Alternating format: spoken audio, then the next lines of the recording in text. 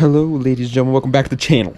My name is Giggity, real name is Mark, and in today's video we're going to be going over the most overrated car of each class in GTA Online. I say car, but that also includes boats, helicopters, planes. There are, I think, 21. I should have probably written that down now that I'm thinking about it. I definitely should have, but I didn't. I think there was 21 classes, not including the RC class. The remote control class is not included for obvious reasons. There's only 2 vehicles in it, and there's no point in doing that. So every single other class, so we are going to go over the most overrated. We recently, I want to say probably like a week ago at this point, did the most underrated car of each class, and you guys seem to enjoy that. You were like, that's a good idea, Mark, we should do it on overrated next. And so here it is, partner. We're not going in any specific order either, by the way. It's not like alphabetic or freaking like performance or anything like that. We're just going to go in just a random order. So without further ado, let's go right into it. We're going to talk about SUVs first. And the most overrated car in the SUVs class, in my opinion, is the Novak. The Novak doesn't get like a crazy amount of love or anything like that. Like, people don't talk about the Novak all that much, but I do see people racing it in racing, in like races. And it is whenever I refer to like lap times or whatever, by the way, just know that I'm referring to Bruffy1322's lap times. Go give him a shout, man, he's great. But either way, yeah, every time like I'm in it's like, yeah, it's a good car. I think it's like still top 10 SUVs, but that's not good enough in the SUVs class. I also forgot to mention that the Novak just looks ugly too. But next up is the service class, and obviously there's not like anything cool in the service class. It's just a bunch of random vehicles. So I'm going with the freight train because none of the other vehicles are even talked about at all. The only one that is talked about is the freight train because people want to stop it, right? Everybody was like, oh my god, how do you stop the freight train? Then it turned out you just put a couple sticky bombs on the top of it, of the actual like driver cab. You put a couple sticky bombs up there and blow it up and it stops. That's about it. Cycles class, I might get some haters for this one, but it's the BMX bike. The reason why I might get haters for this one is because I also said this is the most underrated vehicle in the Cycles class because they're bicycles, man. No one talks about any bicycle in this game besides the BMX. None of the other ones are even, I can't even whip it. I can think of the whip it race bike, that's it. All the other ones, I can't think of the names of them. They're so forgettable. The BMX is obviously the coolest bike out in the game, for sure.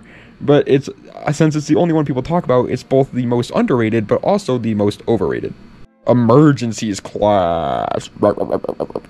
It is going to the Police Buffalo Cruiser. The only reason why I put this one here is because we just recently did get a couple additions to the emergencies class, but I don't think they've been out long enough to actually be like, oh yeah, this is overrated, this is underrated. So we're gonna go with this one because there's so many videos of people being like, oh my god, how to get a Police Buffalo Cruiser. And in the reality, man, the game has been out for freaking 11 years now, which is absolutely insane to say, by the way. There are probably people starting GTA Online that were born the year it came out, which is crazy. But the game's been out for 11 years. It's not that special anymore. Coming in for the Compacts class, which is finally like an actual decent class. The emergency cycles, who cares? But Compacts is the Ballista Canjo. It's obviously a super cool car for car meets. Don't get me wrong. Like, if you're a car meet kind of guy, you just want to, like, I 100% recommend owning a Canjo. You know what I'm saying? Like, definitely go out and buy one if you don't have one already. They're cool cars, but their performance is super lackluster. It is a compact, and almost every compact car in the game has lackluster performance, but the Ballista Canjo really strikes me as one where you think it'd be at the top of the class, but it's not. And coming in for the sports class, this is a big class, partner, so I had to really give it some thought, and I went with the Pariah. There are a lot of cars from the sports class and the supers class together that have risen to a huge high and then had a sad, sad fall. The Pariah is one of those, but for some reason, the people of the community still talk about it like it hasn't had the fall. It has. Just like the LG RH8. You know how we don't talk about the LG RH8 anymore because it's been outclassed? It's the same thing with the Pariah, man. This thing is not that competitive anymore. Is it still good? Yes. Like, you still do have a chance of winning races, especially if it's like mainly straight lines because it can go so fast in a straight line. But it's not good enough to beat like an Italia RSX. Oh, also, again, I forgot to mention, too, just like with the Novak, that I think the Pariah is ugly. That's just personal preference, but I think it is. Industrials class, though. Nothing cool in the Industrials class whatsoever, so I'm going with the Guardian. There is not a single vehicle in the Industrials class that people do talk about. So I just went with this one, and I put a question mark next to it because I was like, I don't really know. Moving on. Motorcycles class is obviously going to make some people angry but the people that are going to get angry at it are the type of people that I want to make angry because you guys freaking ruin my day. It's the Oppressor Mark II. Oppressor Mark II kids can come over my house, pick every single corn kernel out of my feces and put it in their shepherd's pie and eat it because I hate them. The Oppressor Mark II in general, though, is useful, obviously, if you're flying around the map, getting some quests done and stuff like that, especially like Kyle Perico setups. Like, yeah, it's useful. But overall, dude, it's really, like, actually learn how to drive a Mark 1 oppressor, and you'd realize, like, you know what? It really isn't that much better. It really isn't. For the boats class, however, I'm going to go with the Kraken. The Kraken is one of the submarines. There's 2 in the game. I do believe so. But yeah, it's one of the submarines in the game, and just because it's a submarine, people do give it some hype. I mean, the boats in general in this game are absolutely useless. You would have better luck trying to tame a shark and then ride the shark around the oceans than you would actually driving a boat in this game. But the Kraken and the other one, the other submarine, I forget what it's called, are both ones that strike me as, like, I see a lot of content of people being like, oh my god, it's a submarine, so it's special, but then in reality you drive it and it's horribly slow, and it's like, who actually cares about going under the water and seeing these things? Like, no one does. Helicopters. This one is going to make some people angry because I see a lot of people flying it. It's the Aquila. The Aquila does have the stealth mode. Hey, listen, partner, that's awesome for griefing, but that's it. You don't need the stealth mode for anything else in the game because they're AI, they're NPCs, they're easy to beat, and even if they weren't easy to beat, they don't really care about the stealth mode and they just shoot at you anyway. So the only reason why you would ever fly this is for griefing, and guess who I hate? Griefers. I wish an early death to all of them. I don't like them. So, I don't like this helicopter. It's just another attack helicopter in my opinion. I don't actually wish an early death to you, griefers, by the way. That was a bit harsh, but I do wish you, like, stub your toe or something, you know, get a splinter every day. Like, that would be nice. Sports Classics class is a big one, though, and I'm going with the Deluxo. It's another one of the vehicles that people drive around in all the time, so I'm going to make people angry, but again, the only people that actually drive in it and actually care about that is griefers. And I've already just explained my thoughts about them. The Deluxo itself freaking sucks for absolutely everything else. It's slow in the class and it has absolutely no customization, so it's not cool. It's cool that it's a DMC DeLorean, sure, but it would be a lot cooler if there was something else about it. And flying around in cars, it just doesn't, and it's so hard to control, it's just not fun. Muscles class, another big one, 2 big boys back to back. We got the Lizzo class, and then the freaking I don't know, name another big person. Queso class, right back to each other. Muscles. Gauntlet Classic Custom. The reason why I'm putting it here is because the Gauntlet Classic is just cooler in every single way, and it's not that much faster anyway, so do not spend your money on the custom version. It doesn't even make sense, because the Plymouth Superbird in real life was based off of a Charger platform, not a Challenger platform, so why did the Gauntlet get the freaking the Daytona treatment, and they didn't just make, like, a Charger, you know? It makes no sense. Planes class, and it's going to the Hydra. Obviously, the Raiju has dethroned the other 2 jets, Laser and the Hydra. The Raiju came out, and that thing is just a sphincter ripping machine. Those things do not discriminate. They murder everything. So that takes over the spot. But even if it wasn't for that, dude, I've always liked the Laser so much better. I don't know if this is actually true, but it feels faster than the Hydra, and I never used the VTOL mode anyway, so I don't really care about that in the Hydra. I've always just liked the Laser, and the Hydra doesn't look as cool. I know it's such a weird thing because they look very similar, but actually take a good long look at the Hydra and then look at the Laser, and then tell me which one looks more like aggressive. It's the Laser all day. Coups class, and we're going to go with the Previan. To be honest, there's not a lot of coups in the game that people do talk about, and the only ones that they do talk about deserve to be talked about, like the FR36 or the Eurus X32 now, which just came out. But the Previan is one that I have seen some people be like, yeah, it's good. It was good for like a week when it was released, but then after that, it's just useless. It's not good for the tuners racing, it's not good for coups racing, it's just not that good of a vehicle. Oh, also, I forgot to mention, again, because I keep freaking doing this for some reason, it's based off of an SC300 and looks absolutely nothing like an SC300, and the customization for the car is absolutely awful. Its fitment is horrible. Anyway, utility. No one cares about utility, but I'm going to go with the Slam Truck. It's cool, it's got the ramp on it, but you can't keep vehicles on the actual ramp. You can't, like, keep them there and, like, park them up if you're driving, so I don't really get it.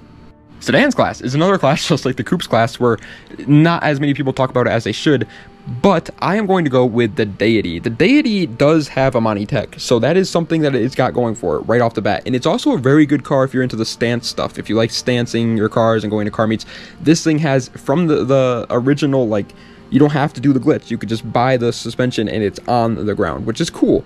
It has cool aspects to it, but its performance is horrible, and it's honestly just a pretty boring car, even for the sedans class. There are a lot of sedans in this game that are boring. I mean, they're not the most beautiful class out there, but the Deity is just one that strikes me as like, oh yeah, that exists every time I think of it. Military class. This class is actually bigger than you would think, because military vehicles are used so much in GTA Online since everybody thinks it's an actual active war zone when they log in. And I'm going with the TM02 Kanjale. Also, every time I type in the letters TM on my computer, it does like the trademark symbol instead of just the regular TM, which drives me nuts. Either way, the Khanjali obviously is pretty decent for like police chases, but for absolutely everything else, it's just way too slow. It is just abysmal. It's also not as strong as you would think, man. I have been blown up in my Khanjali more times than I can think. Supercars is probably the biggest class in the entire game for people though, and like obviously for like actual cars, the biggest class is a sports class with like over 100, but the one that people care about the most is a supers class. So I'm gonna go with a Torero XO and hope that nobody comes over and gouges my eyes out with a spoon, but I don't think it's going to happen because most people don't talk about too much anymore. But boy oh boy, when this thing came out, everybody was like, oh my god, it's so fast, it's the fastest car in the game, even though the Ignis was still faster than it at the time. And I'm pretty sure the Emirates was already out too. It was already out, so the Emirates was still fast. Like, there were so many vehicles that were still faster than the Torero XO in the supers class. It just wasn't ever something worth buying. Open wheels class, and we're gonna go with actually the fastest car in the class, the BR8. The BR8 is the fastest car in the open wheels class, and it is also the fastest car in the game. So why am I saying it's overrated? Because I've seen videos of people say like, oh, you should buy a BR8 because it's the fastest car in the game for racing. But how often do you actually do open wheel racing? It's very rare in GTA Online. It's people don't do that. People just race supercars. It always has been supercar racing, and it always will be supercar racing. Open wheel, unfortunately, just doesn't get the love it deserves. And so buying one of these things, it's going to be a waste of your money unless you just plan on doing like a race with 3 people of open wheels all the time. Like, you're not going to want to do that because it's boring. And for the tuners class, I think this is personally the biggest one that I would worry about, just because you can get a free vehicle every single week with the podium there in the Los Santos car meet. But I think the Vector is the most overrated. Now, the Vector is still definitely at the top of its class. You got like the Sultanaris Classic, the Vector, and the Calico GTF. Those are like the fastest tuners cars in the class. So why am I putting it as the most overrated? Because the Vector, in my opinion, is the hardest to handle. The Sultanaris Classic does have a bit of an oversteer, and the Calico GTF does have a bit of understeer, but the Vector has like a weird combination of both and reacts to bumps poorly. So it's just the worst one for like the beginner to get into, and it's not the fastest if you can master it. That's the Sultanaris Classic. So I would just recommend going with that off the bat. Off-roads class, however, is going to go to the Vagrant. Off-roads doesn't really have many vehicles that people talk too much about, so I just went with the Vagrant here because it looks kind of like flashy, so I feel like newbie players might want to buy it and think it's like going to be cool and fast or whatever. So I'm just going to tell them that it's not. Again, nobody really talks about any vehicles in the off-roads class. It's actually a really just slept on class in general. They have some cool, sick freaking vehicles in the off-roads class, but the Vagrant is just not one of them to me. Commercials class, another class that absolutely nobody cares about. We're ending the video off with classes that nobody cares about, by the way, because the next class is the final class, and it's going to be the vans class. But either way, yeah, commercials class is the Phantom Wedge. There are not many vehicles in this class that are worth even talking about, but the Phantom Wedge does get some love because of the fact that it has the wedge on the front. It's fun, you know, driving around, flying cars out of your way, flying the police out of your way for a little bit, but then it just gets really boring really fast, and the price tag on this thing is too high to actually be like, yeah, you should buy this just for the fun aspect of it, for like, and you only have fun with it for like 10 minutes. And finally, leaving off with the vans class, another class that no one cares about, but I'm going to go with the clown van, only because the same reason of the police Buffalo Cruiser. It's the same reason with that. It's just that there's so many videos of people being like, how to get this special rare vehicle, but then you actually get it and you realize there's nothing special about it whatsoever. Is it rare? Yes, not a lot of people have them, but it's not special in any way. It's just a van with a clown horn. It's a Speedo with a clown horn and a clown paint job on it. That's it. Besides that, it's not worth all the effort to go and get one of these things and to take up one of your beloved garage spots in this game. Like, it's just not worth it. But, ladies and gentlemen, that is the end of today's video of the most overrated car of each class in GTA Online. I hope you guys enjoyed. If you did, please be sure to like, comment, and subscribe to the channel for more content just like this. Let me know what other videos you'd like to see in the comment section down below.